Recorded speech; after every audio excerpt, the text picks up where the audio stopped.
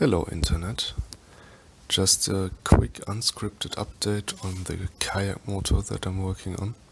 So to make this a little bit less ridiculous, I ditched the idea of using an RC propeller and I got myself a real kind of trolling motor propeller. And to get the RPMs down and the torque up, I needed a gearbox. I'm using an RC crawler gearbox for that. And this way I don't need to buy a new motor. And obviously then the next step was to print a housing for the motor and gearbox assembly. And yeah, so I just modeled it in Fusion and printed it out on my CR10. And also turned a brass shaft to mount the propeller to. And that's basically it for the motor assembly. And then I cut a piece of aluminum to substitute the rudder on the kayak. And this makes it rather easy to mount. And it also has the advantage that now I can operate the motor while sitting in the boat. So I can, let it fall, let it drop into the water or pull it out, as we can see in that little clip. And because I didn't really know if it's going to work, I improvised the mounting of the ESC with some zip ties, but it worked just fine.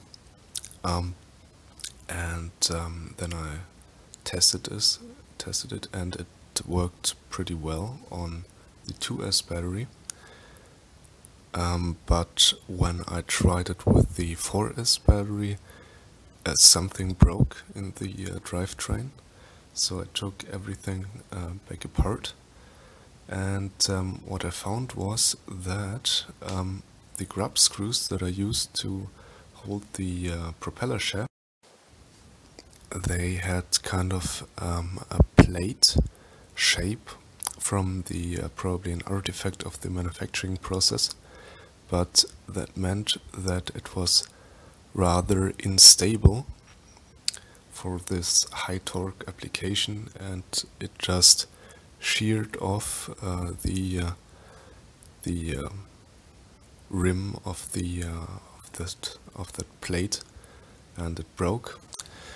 So what I tried then is I filed off these plates on the grub screws and put everything back together, and it worked just fine, also with the 4S battery. And here I tested the speed first with the 2S battery and then later with the 4S battery, and it turns out that there is, it works pretty well for such a janky DI setup, I think, but there is some electrical issue. The batteries, the 2S batteries are only half empty when the ESC says low voltage cutoff, and yeah, so there is some significant voltage drop over the cables, and I have to address this issue. And also on the 4S battery, it seems like the ESC is just underpowered. It just,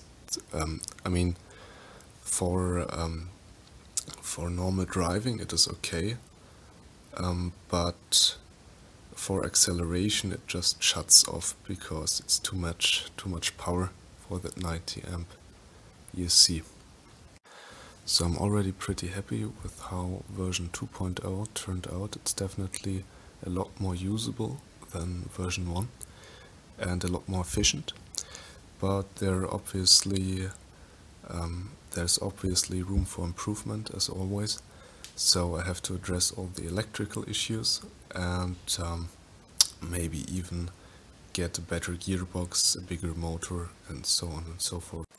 So that's about it for the commentary, and now I'm gonna leave you with the clips of the first tests that I made.